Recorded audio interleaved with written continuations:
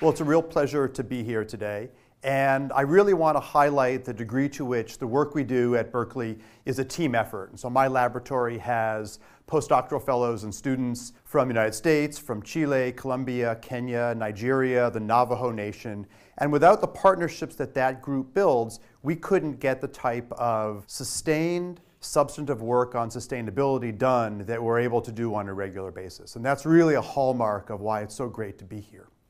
In terms of my own work right now, our laboratory is really focused on the various efforts that make the so-called Paris Climate Accords, this 2-degree pathway, real. And we do this at a variety of scales, and today I want to highlight a number of those features. And so, in brief, the Paris Climate Accord is a global partnership where each country committed to reduce its emissions. And essentially, so far, we have about a degree of global warming that countries have committed to avert. And that's really the pink slice of this pie, where each country's INDC, or national commitments, have brought this number down. In fact, at the waning days of the Obama administration, the so-called Kigali Accords were passed that cut about another ½ degree off. And so our lab is focused on making those commitments verifiable and real and working at the science and policy level to verify and to sustain those commitments.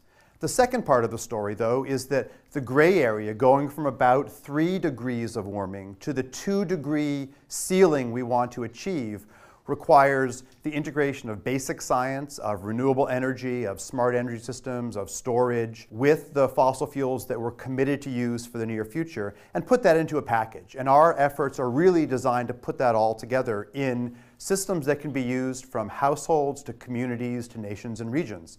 In fact, we're truly blessed to work in California, where those efforts are, in fact, part of the state policy. And if we think about this as a cartoon, this box of emissions, this 830 megatons of emissions, is what California would have been emitting in 2050 if we didn't embark on this path. Not only does California have a very strong pathway to meet these targets that our lab has worked hard to build up, but we also have a strategy step by step. And so in California, there's an effort to be incredibly efficient, both in terms of the transportation efficiency and electricity for our homes and buildings. That's represented by crushing that box of emissions in on either side. But we also have learned that we're going to have to critically shift ourselves towards electricity, away from all liquid fuels, both fossil and biofuels, to meet this dramatic 2-degree C target, or about an 80% reduction in emissions. So we crush the box, then we shift it over to the right, one of the good shifts to the right, and then what we do is we crush down and select cleaner and cleaner fuels through a variety of measures. And our laboratory here at Berkeley has been instrumental in helping to design those policies in conjunction with state regulators. That overall gives us this 80% reduction that we need.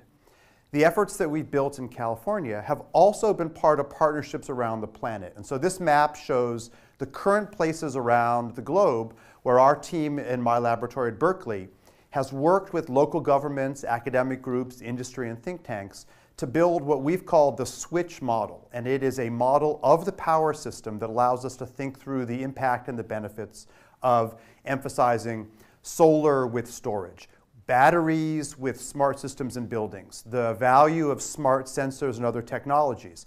Our efforts in California spread across Western North America.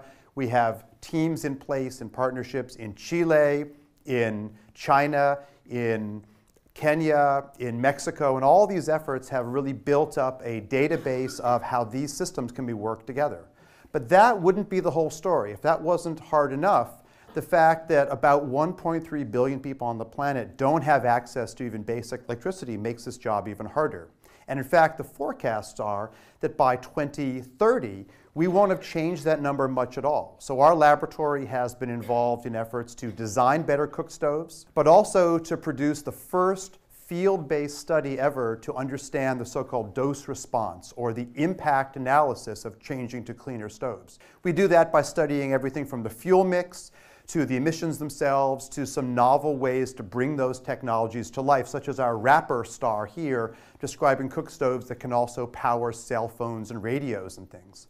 This effort, this marriage of information technology and energy systems, has been a hallmark of our efforts that have now led to the fastest increase in energy access in the world, which is in East Africa, where so-called pay-as-you-go technologies, small solar and other devices tied into mobile payment systems with smart, secure mobile money, has allowed us to dramatically change the landscape.